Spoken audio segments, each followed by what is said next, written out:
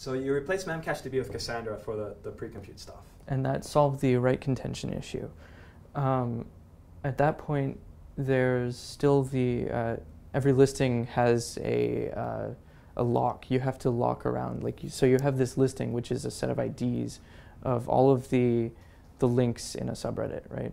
And you have to modify that. You have to lock around that item, and that's at the subreddit level. So if a lot of people are hanging out in one subreddit, that thing will have a lot of locking going on. So we talked a little bit just in the office hours, I think, for Unit 4, somebody had asked about in data store, if two users try to register the same username at the same time, and data store doesn't enforce any uniqueness constraints on a field in the database, how do you manage that?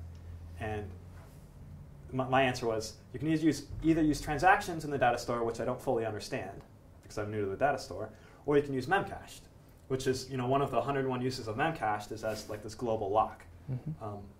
So you guys are moving away from that? Yes. When you use Memcache as a locking service, the problem is that if you lose a single Memcache node, then you lose the site, because you can't throw away that node without potentially, say half the apps can't see a Memcache node, and the others can.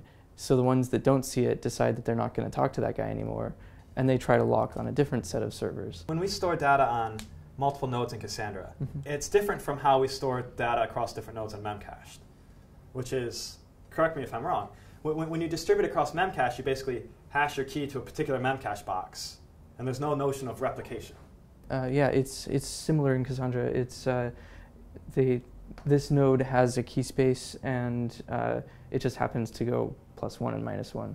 And you can do the same. You can do replication like that in Memcache as well. Now, were you guys using, when I left, we were using a naive Memcache library that basically took a key and said, which box is this hashed to, and would store it on that box. And if you lost that box, it would affect the hashing of every other key, which was like losing a Memcache box was really painful. So we'd replicate Memcaches for mostly space. So we had more space, things wouldn't expire out of the cache fast enough, or wouldn't expire out of the cache too fast.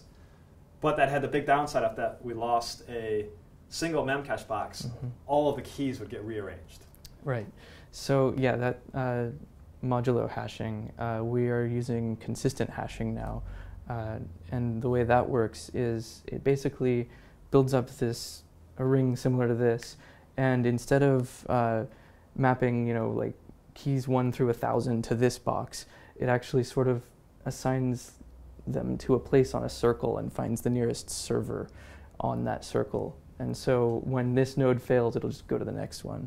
And so only, we have 10 nodes, we lose one, only 1/10 of your keys get redistributed. Yeah, so if you were using consistent hashing, a key might hash to this space on the circle. Right. And if you lose this guy, the key still goes in that space. Mm-hmm. But all the keys over here stay in the same spot. Right. Yeah, when you're using modulo hashing, remember we talked about modulo in Unit 6 as a really naive way to distribute keys. If all of a sudden you go from modulo 10, because you have 10 servers, to modulo 9, yeah. Only, instead of losing 1/10 of your keys, you lose 9/10 of your keys. That's a big problem. And we actually had this happen a couple times while I was there. You lose one Memcache box, or more likely you misconfigure it and the app servers don't see it anymore.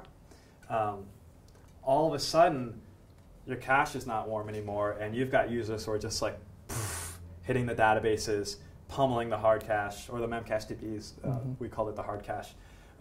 And all of a sudden your load profile completely changes and everything explodes. So that was a really nice improvement.